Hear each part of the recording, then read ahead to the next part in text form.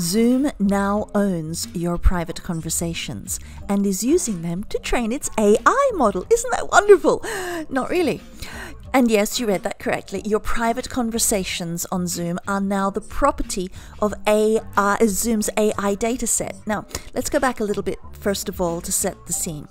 Only a few days ago, August 1st, Zoom reached an $85 million settlement about a lawsuit that alleged violations of user privacy and security breaches, etc.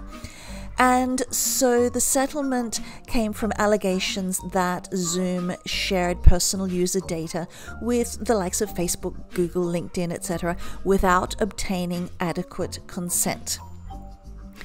Additionally, the lawsuit said that hackers had disrupted Zoom meetings, and there were some very public versions of that made the news, through a practice called Zoom bombing.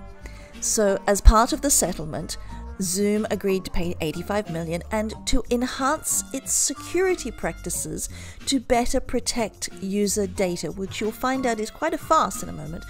Zoom has committed to several security measures and to increase data protection, and you can read on the screen for yourself what these security measures are all about. And they include alerting users, etc., etc.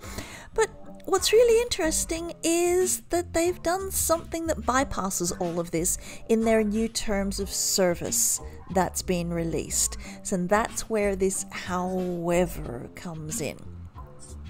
Hot on the heels of this commitment to user privacy, end quote, Zoom has just announced an update to its terms of service that mean every Zoom call you have can be used by Zoom to train its own AI dataset.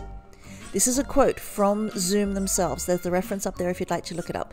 "We wanted to be transparent that we consider this, your conversation, to be our data so that we can use service-generated data to make the user experience better for everyone on the platform."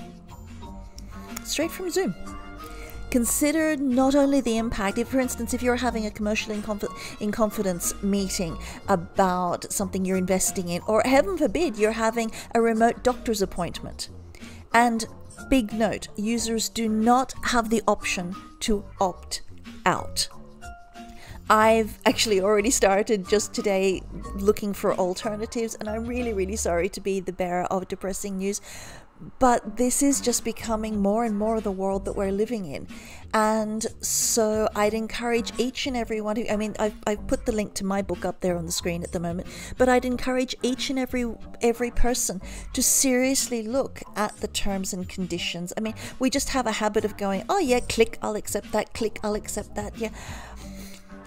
It's a really, really volatile and fast-changing world, and my suggestion is just be aware and just have a look at what data you are actually giving away and what might actually come back to bite you. So I'm really, really sorry to be the bearer of not so phenomenally happy news, but I hope the rest of your day goes swimmingly and magically and fabulous. And thanks for listening.